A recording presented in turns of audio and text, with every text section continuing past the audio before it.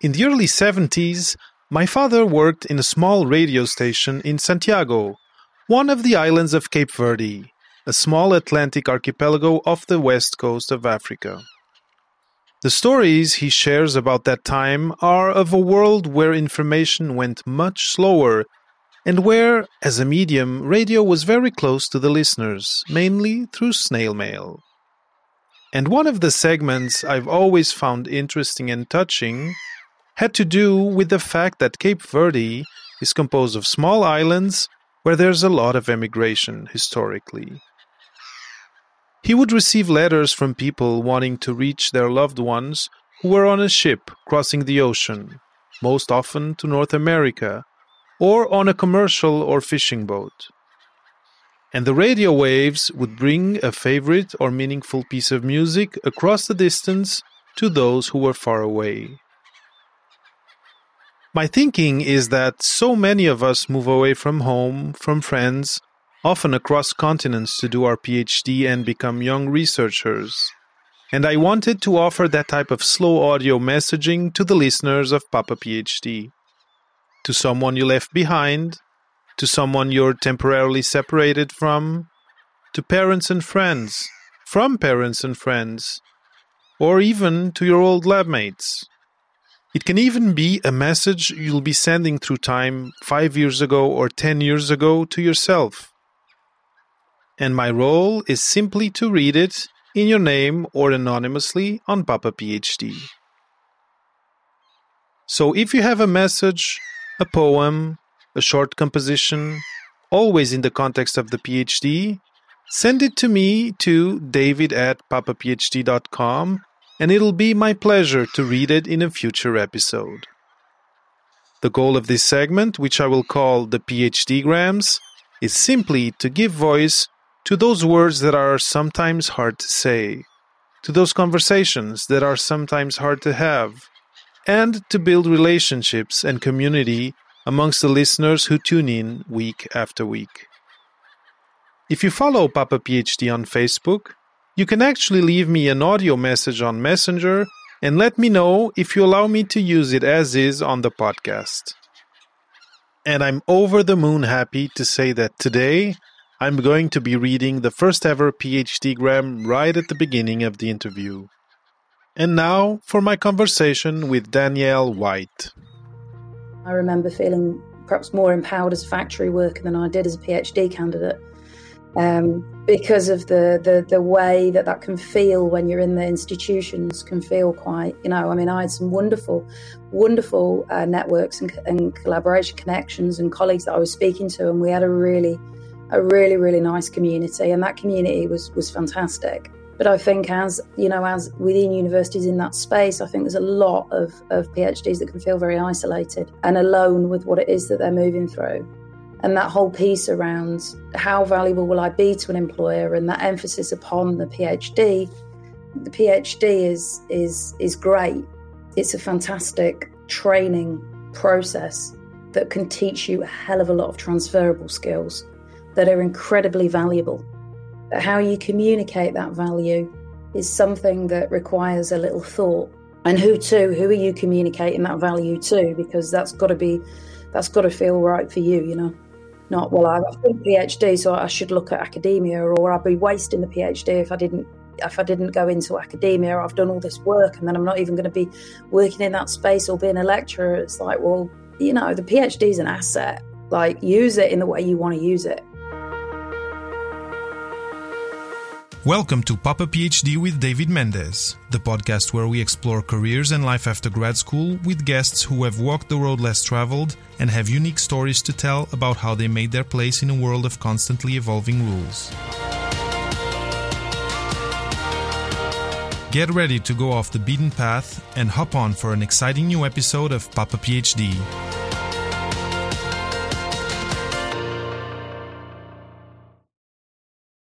Welcome to this new episode of Papa PhD, this week with Dr. Danielle White, calling from Manchester, so on the other side of the pond.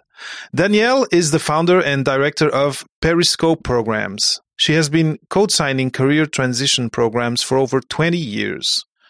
Working across the education system as a career advisor, former academic and executive coach, clients have included heads of school at primary, secondary, and university level, research staff, lecturers, and PhDs at different stages. Danielle is a self-taught entrepreneur who holds a keen interest in supporting people to better manage their career. Welcome to Papa PhD, Danielle. Yeah, it is. And so we're going to be talking about all these years of experience you've had. We're going to also be talking about Periscope Programmes, this company that you run with a team of people. But just to start, I'm going to, and this is a new feature for the show, I'm going to read the show's first PhD-gram. So I've asked listeners to send me a message to read on the show, naming them or anonymously, which could be for to someone they that's on another continent, because people who do PhDs often leave their country to go follow that endeavor.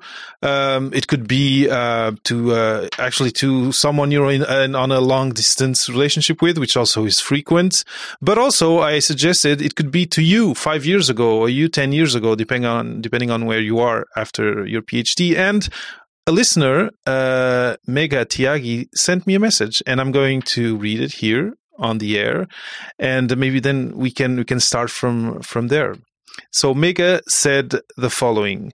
She said, I would like to send a message to me from 5 years ago, and the message is, please be patient, don't take tension, break all the big, seemingly unachievable tasks into smaller ones, and try to structure your day. Travel as much as possible, otherwise, what is the point of living near the foothills of the Great Himalayas? Also, please make more friends outside your university. Mega, I'm super, super happy you sent this message, this first PhD-gram, and thank you so much. And I hope this will inspire other people to also contribute to this kind of audio billboard thing that I'm trying to set up with the PhD-grams. What do you think about this message, Danielle? I think that's lovely. I think it's really great. I love what it's capturing. I think that whole thing around, when you're in a certain space feeling perhaps a little intimidated or overwhelmed, and breaking it down into something that feels manageable, and recognizing the importance of people and experiences. I'm a big advocate of travel. I spend a lot of my time in one country or another, working remotely. So that's I think it's really, really nice. I think it's really important. It's a lovely way to think, and it's a way that we often don't think. I think certainly when we're at certain moments that feel quite challenging, let's say. Yes, there's so much happening. There's this kind of a sensory overwhelm that there's a lot of stuff that we don't even see and can't even process. And no, I agree. And it's interesting to have someone just tell you, okay, breathe, take your time. This is going to work. Take small bites, etc., etc. So again, thanks, Mega, for having sent us the first PhD-gram. Danielle, now about the short introduction I did for you. Is there something you would add? What would be one thing you would add to who is Dr. Danielle White, and how did she get to where she is today? Well, I guess I feel that a big part of who I am is around the travel and the way that I incorporate that into what I do professionally, and that balance, that feels really important. And I guess I feel that in that journey there's been a huge amount of things that I've worked through gently, and I think that post is really lovely for that. It's when you're in the moment of feeling that you're at this point of shifting, this point of stepping up to the next moment, then I guess I have quite a growth mindset around that. I see that as an opportunity to talk to people and learn about what I don't yet know, and be humble about that, I guess, to kind of, to gently find my way through it. Mm-hmm. That's interesting. As thinking about travel as a path of humility, I think it makes a lot of sense to me, and it is actually super interesting that actually, you didn't know that I had this message to read, and somehow there's this connection between what Megha and you advocate for. Now, a question. So, often once someone starts a PhD, the tendency will be to say, and this is one of the things that I'd love to help people with, to change this mindset of, all of the rest of my life is put on hold. Now I'm doing this thing. During your PhD, were you able to follow this kind of taste of yours, or this philosophy of yours of incorporating travel and meeting people during the PhD journey? No, it wasn't something that happened during the PhD journey. Within the journey, I was very immersed.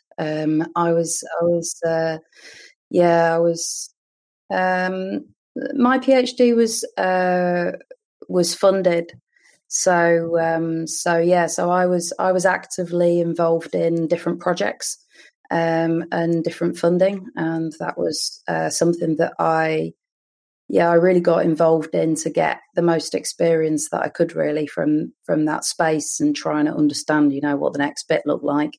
But the travel wasn't part of it was before, and it has been afterwards. After. I was very rooted in that time, mostly to coffee shops. Mm-hmm, yeah, as a lot of us end up being at that time.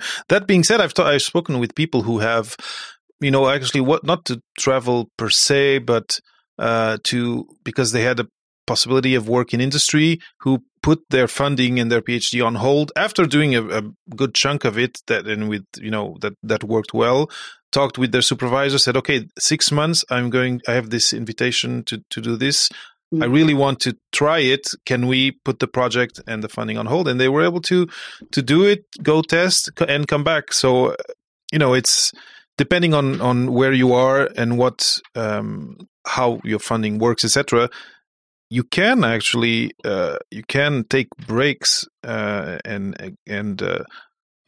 not a lot of them, of course, because there needs to be some consistency to what you do, depending also on the domain you work in. But I think anyway, I've seen some people who were able, I wasn't, but who were able to, even during their PhD, make some parentheses, take some breathers, and then come back. So yeah, no, absolutely. And I think the opportunity for the conferences and things like this, I mean, those are happening more, or have been happening more kind of online, but in different spaces. But yeah, I mean, I think, going to different things and I guess just thinking about, even within that space, it's a very reflective space. It's an opportunity to be reflective about what's happening next. So if travel is something that's a real identifier, actually, that is something that I want to incorporate in, then how do you therefore work remotely?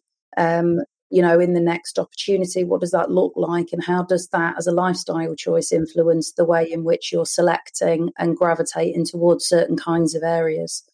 And that's definitely something that I do quite a lot of exploring during the programs that we run. So that's something that comes up around, what are the requirements of the individual around what they want to be doing professionally. Mm-hmm.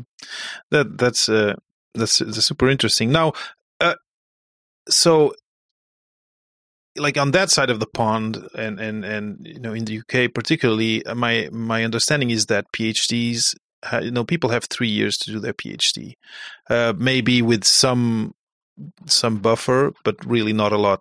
And here in Canada, for example, it can go much longer. But anyway, I think eventually we might talk about this during the conversation, because it might differ. Things might differ a little bit if you're thinking of doing something in 3 years versus maybe having a good chunk, something more closer to 5, 6. It's a different chunk of your life that you're dedicating to the project. But my first question to you, and given all this experience you have, is even though there are these differences, there are, the PhD experience, the PhD journey, there's some commonalities that are there, even though you might do a longer PhD. There's things that are common, and where I'm going is, what would you say are like the most common, the most frequent gaps or pain points, to call them like that people, the PhDs you've worked with, come to you with, that are like a common thread amongst all of them in terms of career transition and career readiness? A lot of people don't recognize the value that they hold, or how to communicate that where they sit now. They recognize that they're a different person now to who they were when they started the doctorate.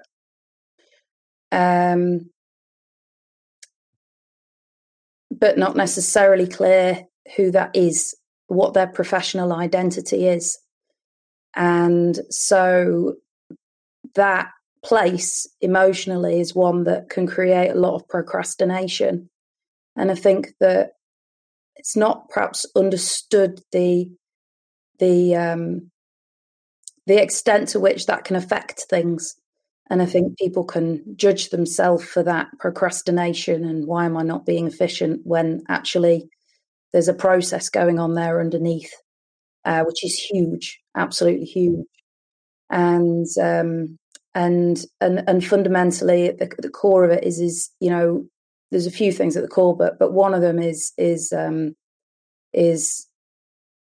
what is my professional value now, and a question that is often not sort of directly asked is what am I looking for now? Where do I want to move? How do I want to shift? What's important to me?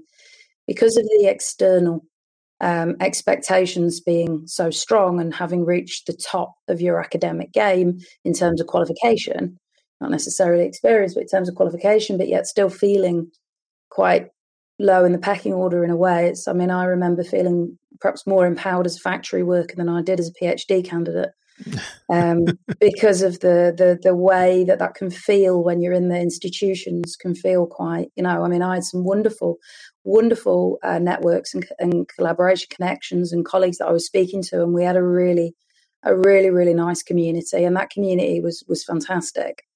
But I think as within universities in that space, I think there's a lot of PhDs that can feel very isolated and alone with what it is that they're moving through. And that whole piece around, how valuable will I be to an employer, and that emphasis upon the PhD, the PhDs, the PhD is great. It's a fantastic training process that can teach you a hell of a lot of transferable skills that are incredibly valuable. But how you communicate that value is something that requires a little thought. And who are you communicating that value to? Because that's got to feel right for you, Not, well, I've done a PhD, so I should look at academia, or I'd be wasting the PhD if I didn't go into academia. I've done all this work and then I'm not even going to be working in that space or being a lecturer. It's like, well, the PhD is an asset. Like, use it in the way you want to use it. Mm-hmm, mm-hmm. You touched on a very important point, which is this kind of an identity crisis that you get into once you finish your PhD, and especially if you realize, or you've already realized by the end of it, that you're not going to follow up in academia. There's, you can get paralyzed, and you talked about procrastination and also some paralysis of, okay, who am I now? Like, how do I present myself to someone who's in business, to someone who's in industry? Are they gonna even give any value to my training?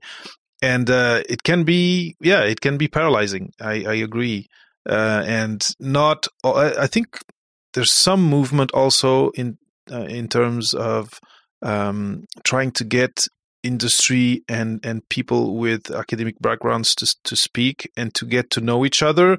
Yeah. But it's like, it's like some of the, it's like you talk two different languages, and if you don't have any training, or you haven't done any internship in the private sector, you don't have the language, you don't have the terminology, and those first meetings can be frustrating.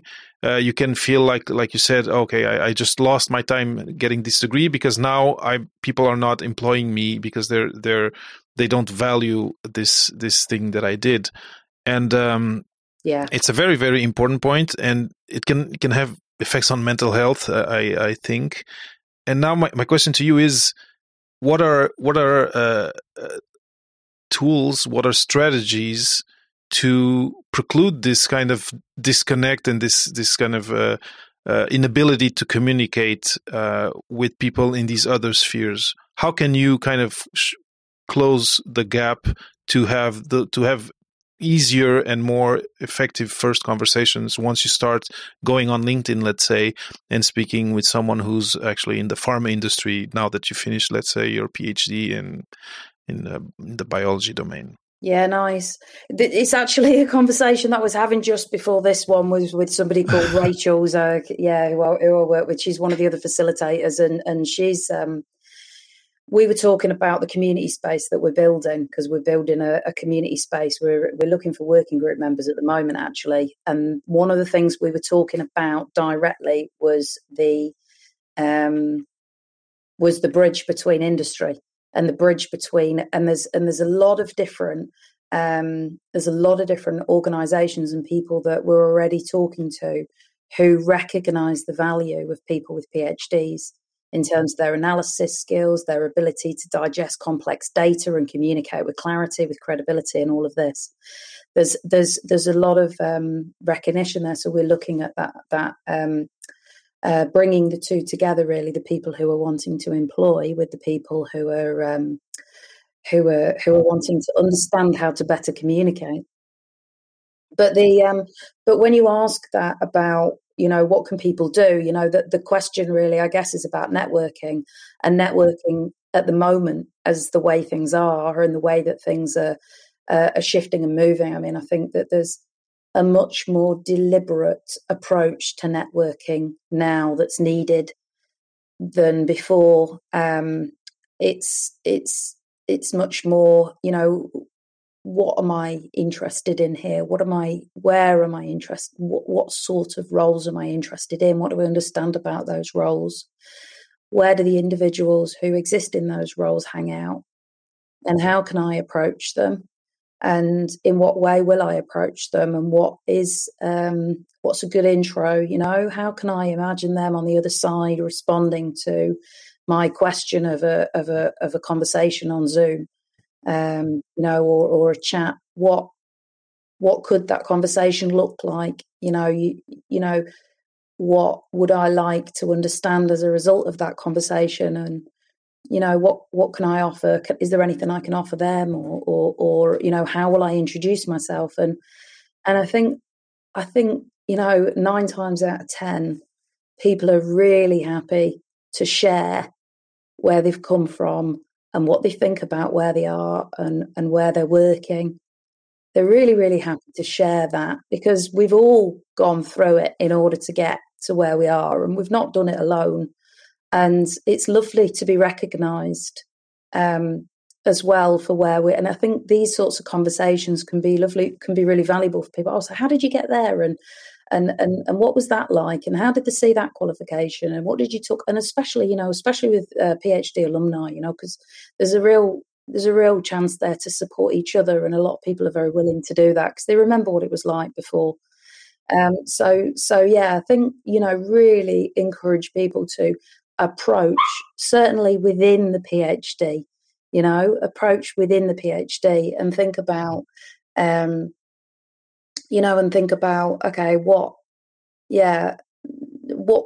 might that help me to think about in terms of what skills would be useful for me to develop? Because you'll have stuff that will come out of that conversation. You'll think, I could do with a bit more time in presenting what I'm doing, and actually that would really serve me in this. It'd be great in an interview because I'd be able to talk about that event, and they'd find that valuable, you know.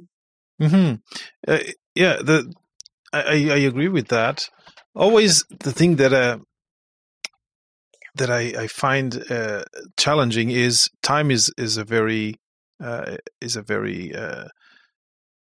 valuable asset during the PhD, and some people in the structure and then your PhD thesis supervisor kind of really want you to spend as much time as possible on the project with them, and to think about these things, to engage in these conversations takes time. And I wonder whether in your experience, because you've worked with universities, do you feel that PhD programs or departments are opening up to opening up is a good way maybe to say it, to the fact that students need to invest some time in also preparing their future life, outside the lab, outside grad school? Because I think this is where there's been a report here in Canada, and now I don't remember the name of it, that states that there's maybe 6 years of a gap, let's say, in terms of salary and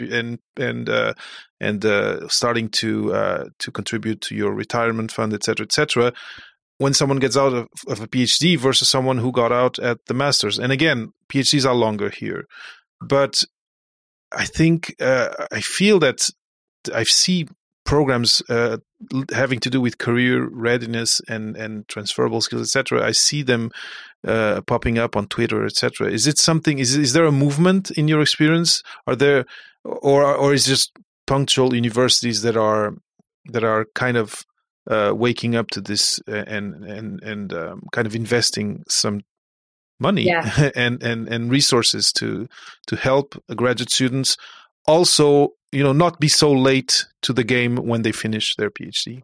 Yeah, definitely. I've noticed a shift in the way that people are talking about this, and also what's being invested.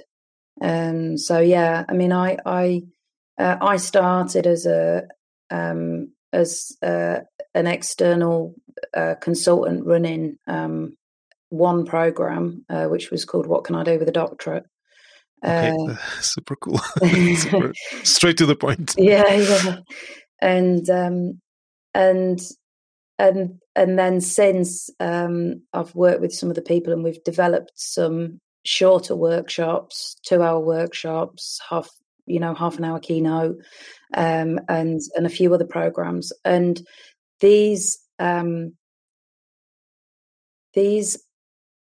come as a result of universities asking if we could run a workshop on networking with industry, communicating with employers.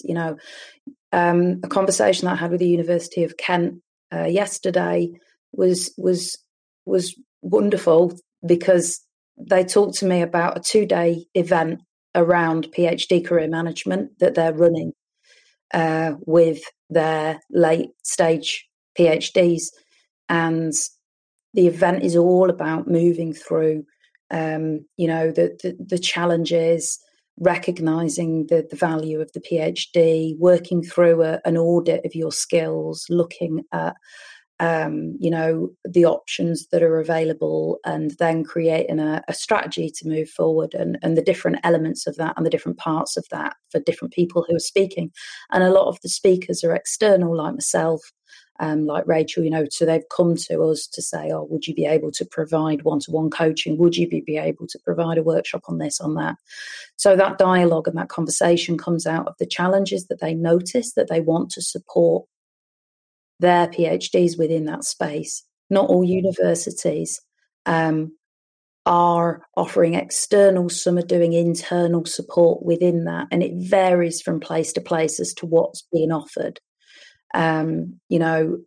But there's definitely I'm noticing a much more informed conversation around PhDs of, valuable credentials. How do we support our graduates to utilize them and communicate them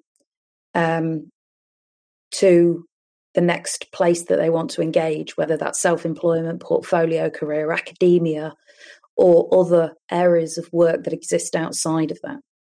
Yeah, actually, you just said this academia, and it's important. Like this conversation, a lot of all of the guests I bring on the show on Papa PhD are outside academia. Not all of them, but even within academia, you need to be able to present yourself. You need to be a good candidate, etc., etc. So these discussions and developing these skills, it's something that will be important in the academic context also. Oh, really? Honestly, actually, there was an international workshop. There was a workshop, I think it was in Italy, that ran a couple of years ago, and that was specifically focused on impact within impact and entrepreneurship within the academic space. So it was looking at how, as academics within a university context, you engage with the outside world in order to be able to support, in order to be able to utilize that knowledge for, change in the charity sector, or for research impact, or for, all of these different areas. So yeah, it's an important thing that the universities are measured on as well. Mm-hmm. And I'm super happy to talk about in interviews. If you're interested, to go down that route, really important for interview questions as well will be around impact. Mm-hmm. That's I'm super happy to hear that, because I think it's a conversation that cannot, that now we can't wait wait anymore to have it, and to have it at a larger scale. But it's good to hear that for you who are working in the domain, you see that things are happening. So that's great. Now, about your particular projects, you talked about creating a community. I've mentioned Periscope Programmes. Can you talk a little bit about what you're doing today in that context? Yeah, no worries. So one of the things that we're working on at the moment is we're building a community for PhDs and academics who are wanting to either progress within academia or outside of it. And that's being headed by a working group of volunteers who are willing to give their time to support other people in that space, develop resources, and run, for example, Shut Up and Writes, other events and workshops. And that is going to be a space where what we would like to see in the long run is bridging that gap between employers and the people that we've got in that space. So first of all, it will be a space where people can really meet each other and share what's happening for them, engage in content that's going to be useful to thinking about their career and what's happening with that, but also doing the engaging. So yeah, that's one thing. That's one thing that's happening. And yeah, the other is that I'm running. Just developing some new workshops, but we're also continuing to run the ones that we've been running for a good few years now. In the intro, you've mentioned you've worked with people at different levels. Periscope Programmes, is it especially geared towards PhDs, or it's just part of the public you're serving? So the Periscope Programmes is running programs which are more focused towards PhDs. We want to widen that out to other groups of graduates, but so far it's been MRes and PhD, so PGRs. We say, I don't know if it's the same terminology actually. Is it not? It's not the terminology I know. No. Is it not? Okay, so we say postgraduate researchers, and that includes MA level. And PhD, so anybody that's doing some form of research, whether it's whatever level that is, we're wanting to develop and run for degree level, but it's not something that we're offering at the moment. We also work with career switchers who are moving from one industry to another. I do that as a collaborative piece with another organisation. We run those about twice a year, and that's a 12-week programme. Is it group programs? Is it one-on-ones? What can people expect when enrolling in a program with you guys? Yeah, so the groups tend to be 12 people, 12 to 18, I would say. We don't like to go over that. And then and those programs are a mixture of pre-work, which is like a video link to an activity, and then people come in, and then there's a bit of taught, and then there's some group work where people are working together in groups, and some of that can be peer. So it's people working through what they've gone through individually with another person, with a structure, so they can really think that through and get into it. So they're applying it, and then they're getting into it for themselves, and then we'll feed back and we'll bring everything together.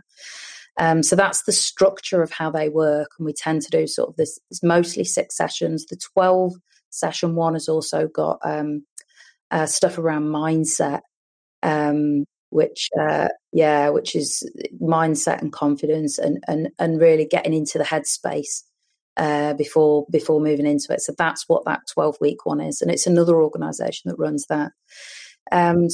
People can what we're doing is we're collecting interest for people who would be wanting to have a place on a program. So it might be like a 2-hour workshop, or it might be a longer program. So I was working before the Periscope Programmes is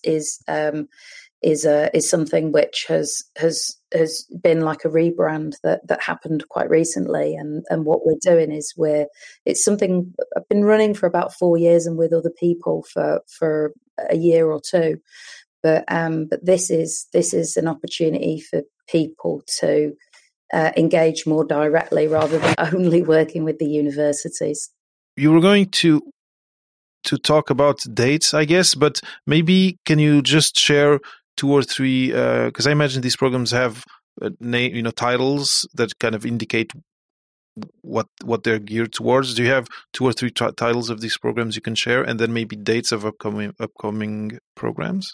Yeah. So we've got the Utilising a Doctorate, which is for people who are at the very beginning of their PhD journey. So that's basically about what to expect and what you're going to get out of it, and how to think about what you've done before, and what skills you'll get out of the PhD, and how to utilise your training, how to utilise your PhD training. So it's just having a few like little pointers around how to think about the management of your career while you're doing your PhD. And when is that coming up? So we've got a few that are with unis coming up, but we are collecting interest for people. If we get a group of 12, then we could run in June or July. So yeah, if people are interested, then message. Okay. So admin@periscopeprograms.com. I imagine if people have interest, they can write to that email, and you'll get back to them. Now, the question is, so is this, should people talk with the university to get you guys to go there, or that's another way of doing it? Yeah, that's what I was going to say. So there's two. Yeah, there's a few different ways of doing it. We're currently working with Manchester MMU, Kent, and De Montfort, and the Doctoral Training Alliance, and South Coast Doctoral Training Partnership.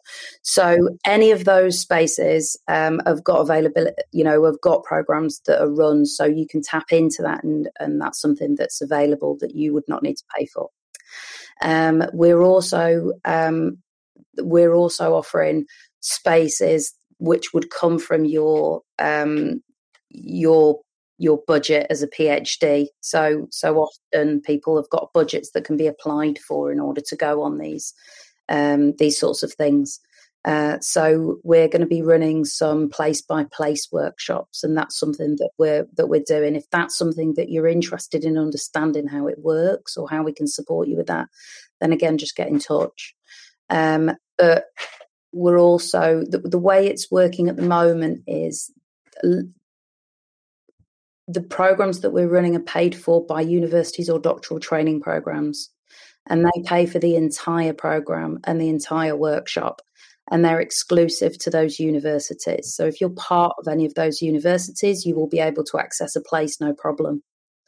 But it's a new thing that we're sort of offering out to individuals on a place by place. So it's definitely something that, we've had a lot of interest in doing that, but we're just at the point of pooling it. So it might just be that you might have to wait for about 3 months, I would say, until we've got the rest of those places. But yeah, that's definitely something that that we're going to be offering moving forward. Perfect. Well, and also, I'd say if you are in a university that's not covered now, well, get together with colleagues, talk with your program, and get in touch with Periscope Programs and see if you can bring it to your university. I think that's getting organized is always good. Yeah, definitely, that would be great, and we can support you with that as well. We know sort of who the people are who have the budget for that and who would be interested in bringing in an external, and we'd be really happy to support with that process. And the other thing is, if there's people who are organising any events that are more community events, then that's something that we also we will come in and do that, and there's not a charge for that. We want to support the community around what's happening. So we've often been asked to speak at PhD conferences that are like local conferences organised by committees. We'd be really, really happy to do that. So again, just get in touch. Perfect. That's awesome. And that would be, again, can you state that email address again for the listeners? So it's admin@periscopeprograms.com. And programs, the British spelling MES at the end. Yeah, double MES, exactly. Exactly. Very cool.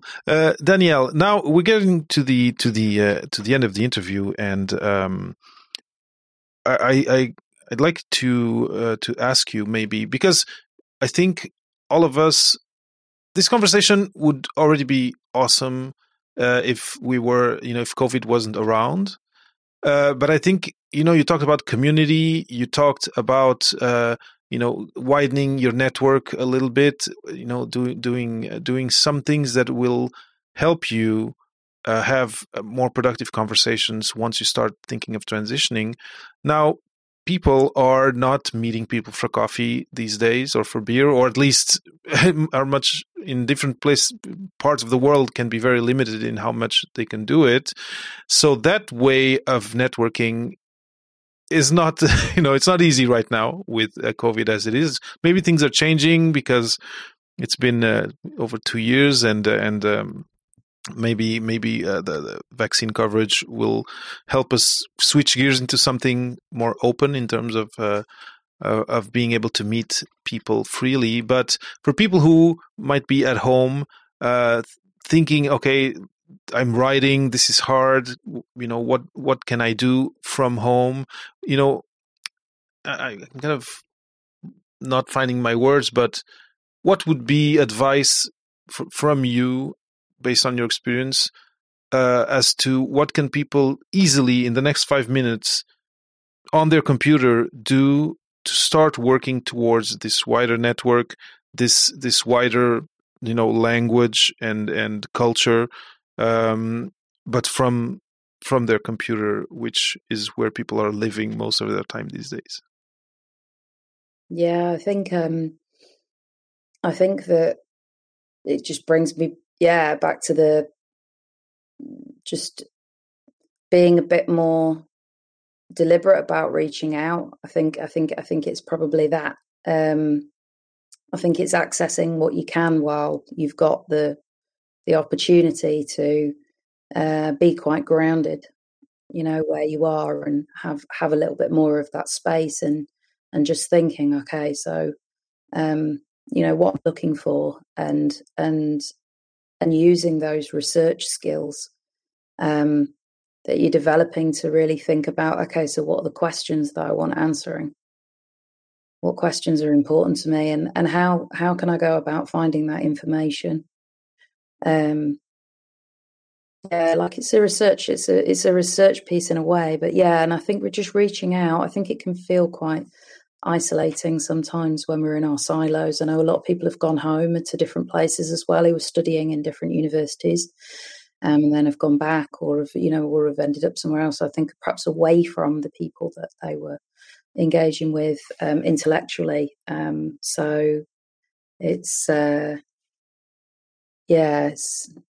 does make it that bit more challenging. But I would probably go back to some of the conversation I was having before around like the networking and how to think about that and those networks. So going on LinkedIn and reaching out to people, and reaching alumni, out, things like that. Yeah, reaching out to people who are perhaps posting on Twitter or in LinkedIn, or people who are in a particular perhaps in a particular role that you might want to be finding out a bit more about. And just connecting with people gently. It doesn't have to be like a big. It can just be, I'll just see how that goes, or I'll just see how that goes. Just gently. It can be very organic. Mm-hmm. Well, and I imagine the community that you are trying to build with around Periscope programs is going to help, because it's going to already be people. The community will be selected to be people who are in that precise moment of their life of rethinking their career, or just thinking where they're going next. So if you have around you, and the first thing is, are there student communities around you where you are that have, I don't know, Zooms or things like that, writing groups? Do that. If not, a community that is created specifically for that is awesome. And then if not, like you said, LinkedIn, Twitter, there's a lot happening there. There's a lot, people are sharing there. People are, especially, I see people helping, PhDs that are coming out with so much almost passion for it, that I see, people who've done it earlier on in their lives, and who are just ready to give any help they can to people who are just coming out and asking questions. So don't hesitate to hop on those platforms and ask questions, listen into conversations, and then just allow yourself to sometimes comment, and eventually you'll see things will start happening. Yeah, definitely. And I think there's a lot of, the people that we've been speaking to are interested in joining the working group. There's a lot of desire to connect, with others who are in the same space. Rabia, for example, who've been working with for a little while, she's been doing some brilliant work. She's very aware of what those challenges are, and actively is looking to connect and communicate and support, different people who are going through that and thinking through, what is it that I'm wanting to do here, and what does that look like? And put on, for example, writing groups for people who are procrastinating around, what's happening and what they're doing, and just having a writing group for people who are interested in publishing or interested in writing chapter 3, or yes. whatever that looks like. So I think there's a really strong desire for people to connect. So it's just a case of these spaces. I really be really, really welcoming of anybody who's interested in being a part of that. I think it'd be lovely to make that a bit more wider than UK. We've just got people in the UK at the moment, so it'd be lovely to make that a bit wider.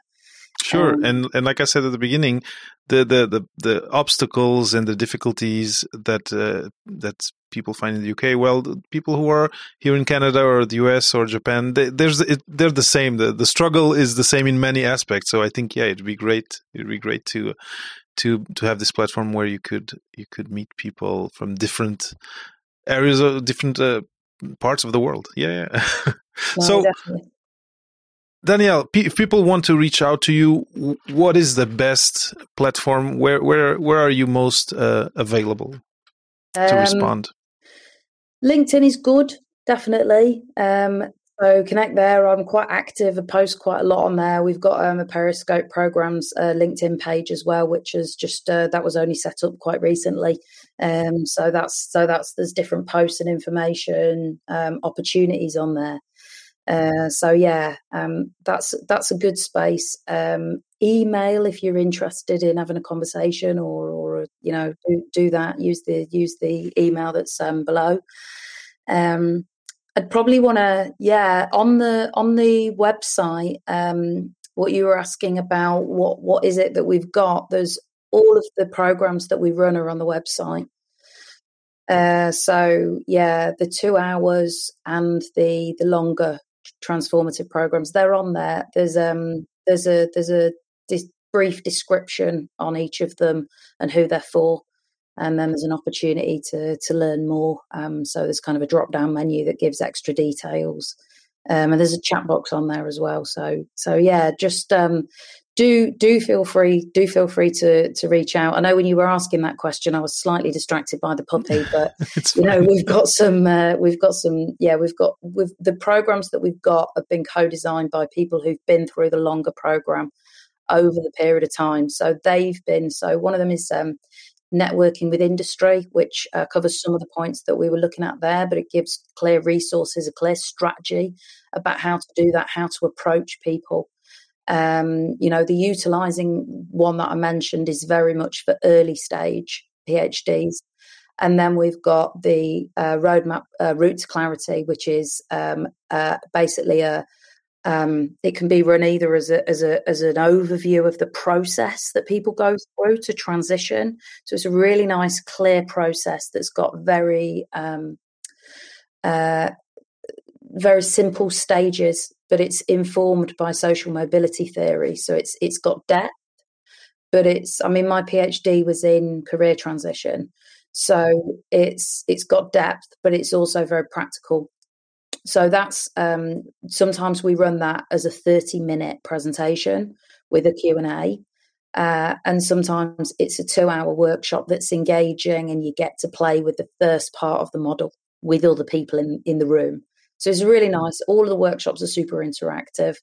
We use Padlet and Jamboard and Moro and different things like that we use to make it more interactive, to make it a bit more engaging, sort of interactive. So yeah, we've got those, and there's some others as well. So there's some for academics, but have a look if you're interested. Okay, and so they're all on Periscope Programmes with MES at the end.com, and I'll put that link and all the other ones, even including your LinkedIn, in the show notes.